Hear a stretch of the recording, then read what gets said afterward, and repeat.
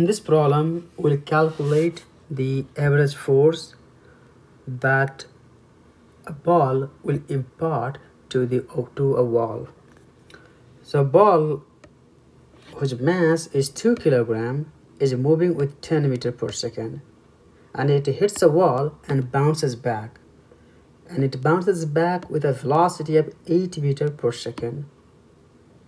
And the ball is in contact with the wall for about 20 milliseconds.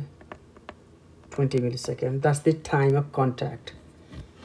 From this information, we need to find out what is the change in the momentum of the ball and how much force the ball imparts to the wall and how much force the wall imparts to the ball.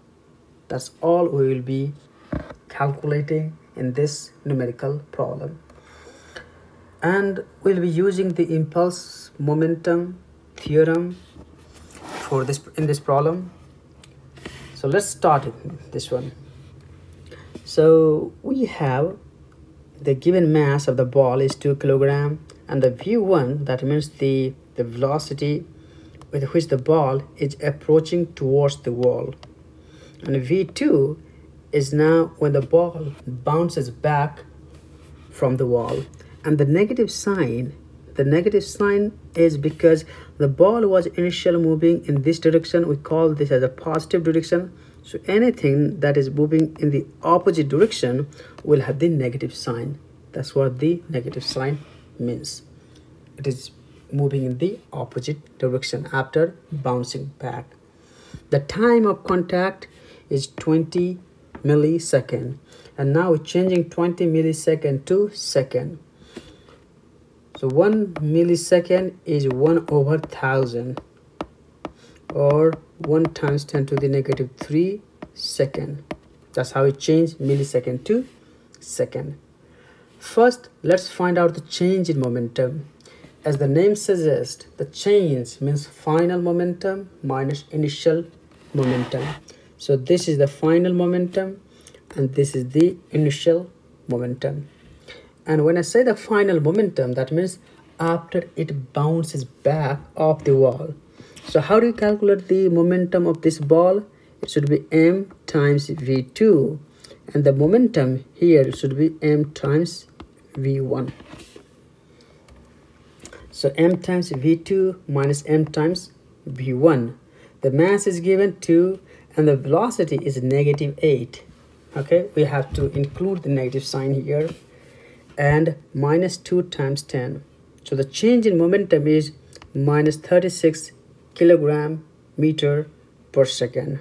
Okay, that's the change in momentum of the ball. The negative sign simply tells you that the final momentum is smaller than the initial momentum,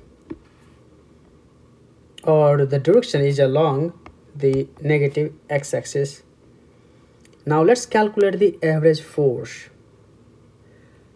If you recall the Newton's second law of motion, what does the Newton's second law of motion tell you?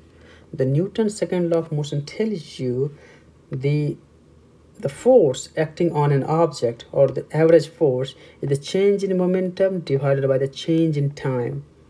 Okay, this is change in momentum. Change in momentum. And this is the time.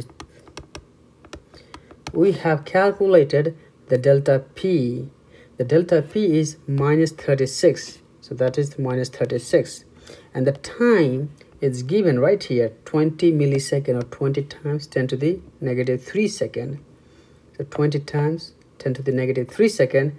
And the force is now 1800 Newton force. The negative 1800 Newton. What the negative sign again means?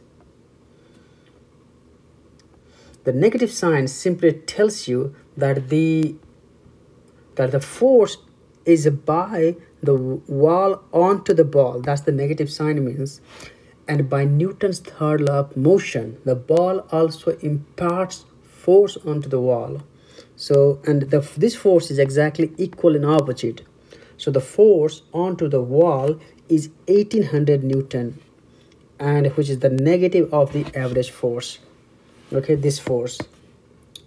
So the positives means the force onto the wall, and the negative force means is the force onto the ball. Both exactly mean the same thing. It has to be equal in magnitude, just by the Newton's third law of motion.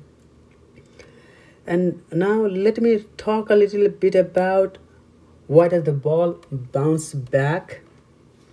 So let's say this is the ball here, and the ball is moving with velocity v1, and this is after the bouncing back. So when it contacts the wall, there is a compression onto the ball. Whenever there is a compression, it just behaves like an elastic ball, or in other words, there is a stored elastic potential energy into the ball because of this compression. There is a compression. So if there is a compression, that means there is a stored potential energy, and the stored potential energy will now change into the kinetic energy, and the kinetic energy happens when it starts coming out of the wall or starts into the opposite direction.